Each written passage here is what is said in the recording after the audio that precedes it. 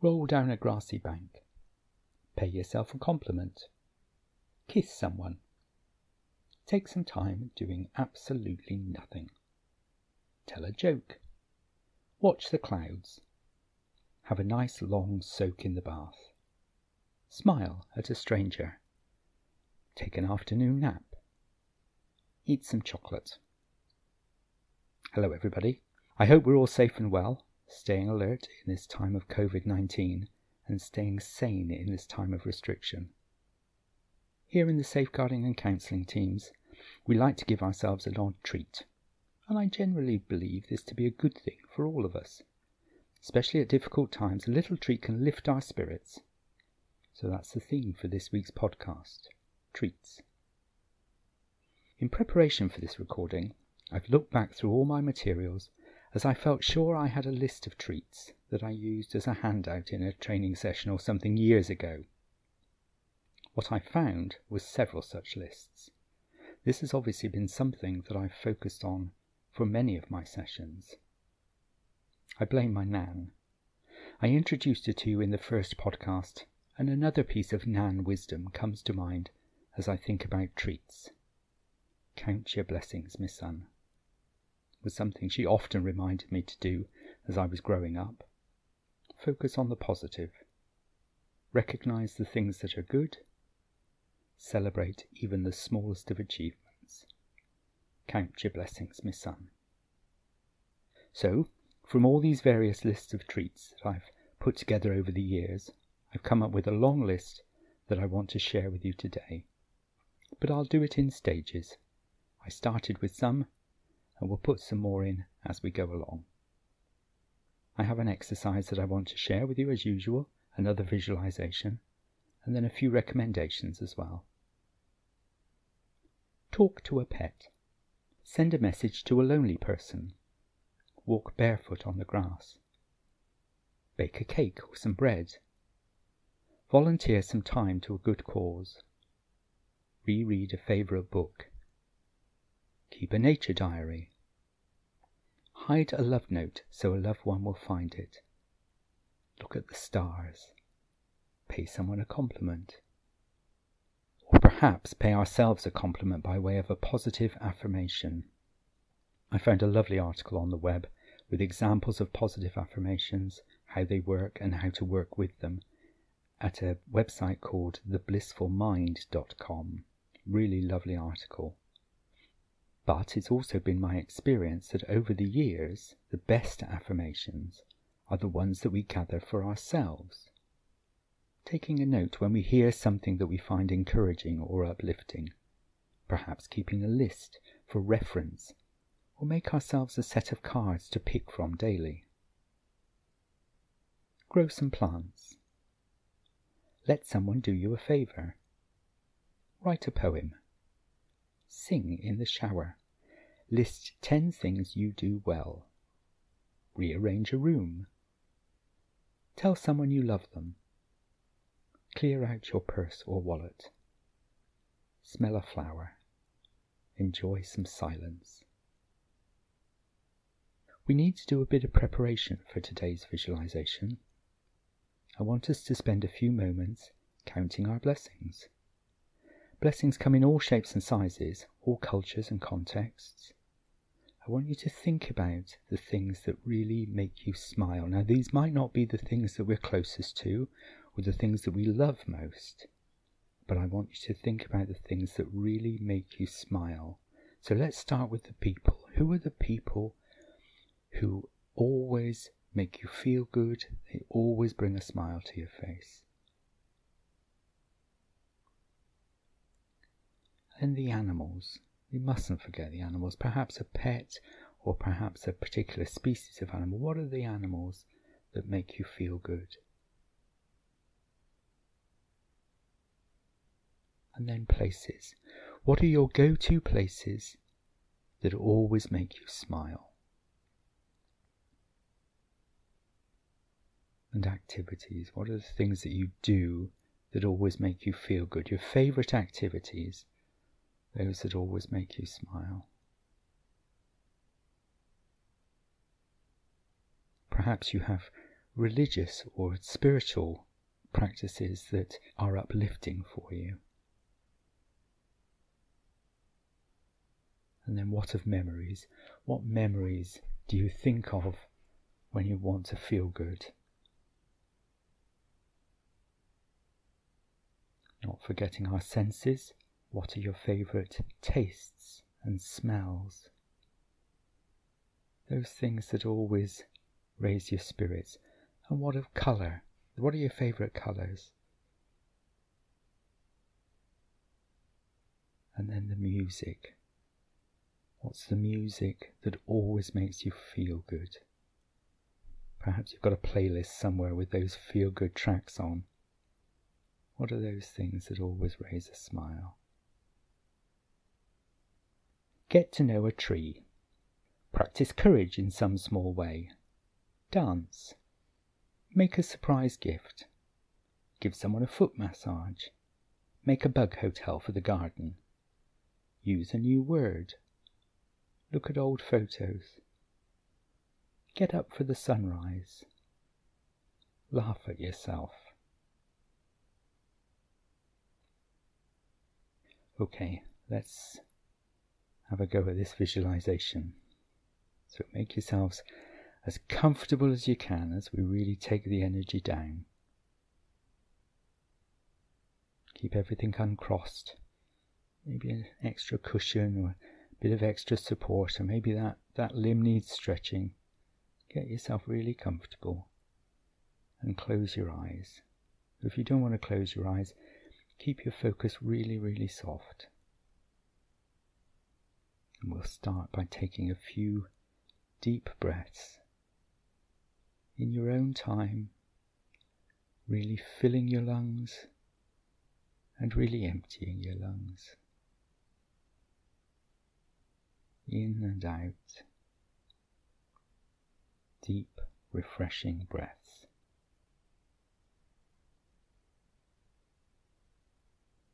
And then let your breathing return to a gentle, natural rhythm. If at any time you feel uncomfortable, don't be afraid to move or to change your position. And if at any time you find it hard to focus, sometimes a few deep breaths can bring you back into the moment, back into your body. This is a time for relaxation. Push all your cares to one side, just for a short time. This is a time when nobody needs your attention, so you can focus on you. Scan down through your body. See where there's any tensions or discomforts. And start with head and neck, shoulders and back, chest and stomach, arms and hands, abdomen and pelvis, legs and feet. Any tension in your body, don't try and push it away. Just be aware of it. Recognize it. Make that part of your body as comfortable as you can.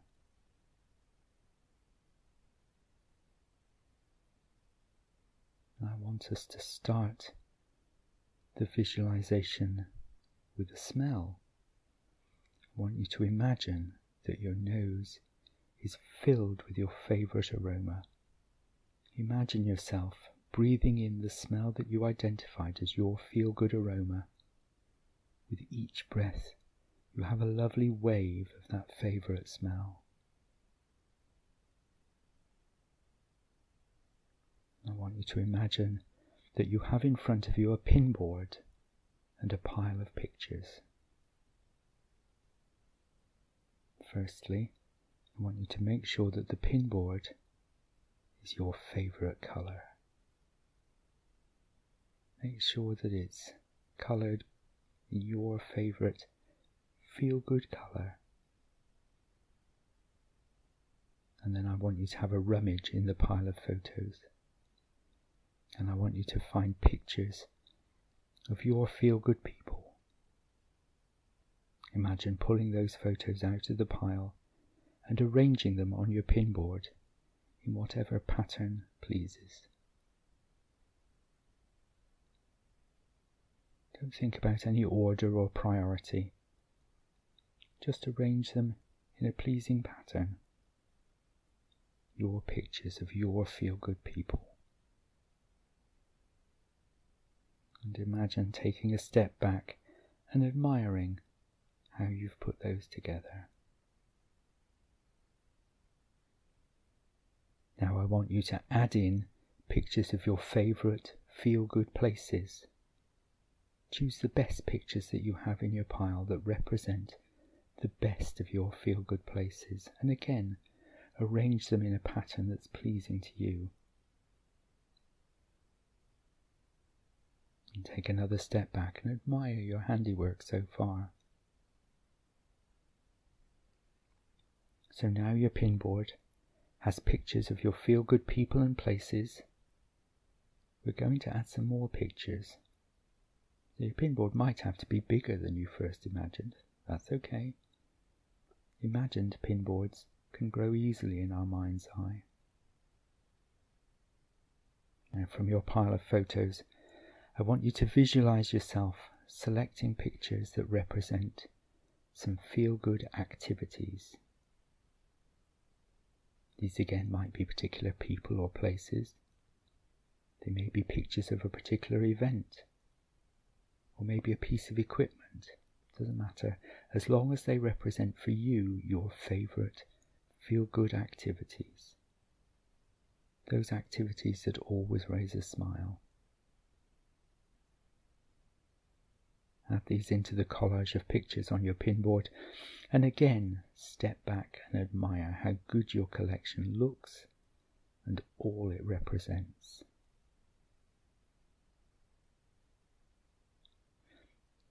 You may want to add other things to your pinboard, other things that make you smile.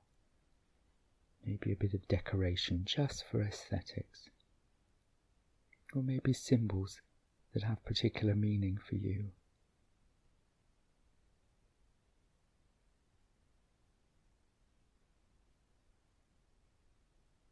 I want you to hold this clear image of your feel-good favourite pinboard in your imagination for a few moments.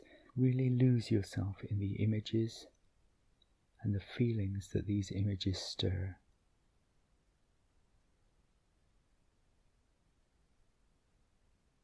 And then one last addition. I want you to imagine your own soundtrack. As you look at your pinboard, listen to your favourite music whilst admiring all the feel-good people, places and activities laid out before you. Let that feel-good soundtrack play out.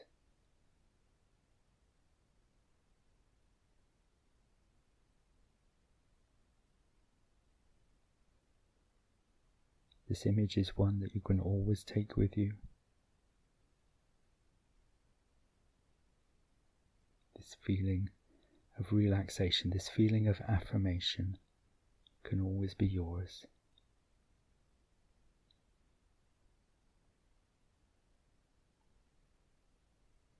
In a moment, I'm going to ask you to open your eyes, but hold on to this image. Take it with you. Enjoy. I'm going to count backwards from 5 to 1. And when I get to 1, I want you to open your eyes. 5, 4, 3, 2, 1.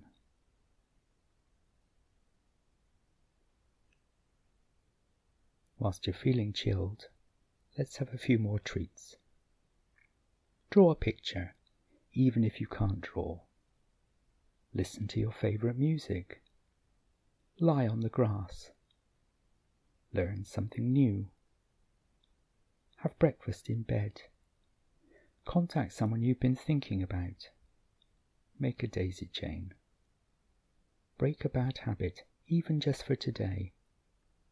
Play poo sticks. Read a poem aloud. As usual, I have an app recommendation for you, and it's Shine. Easily available. Again, lots of good, positive, affirming content.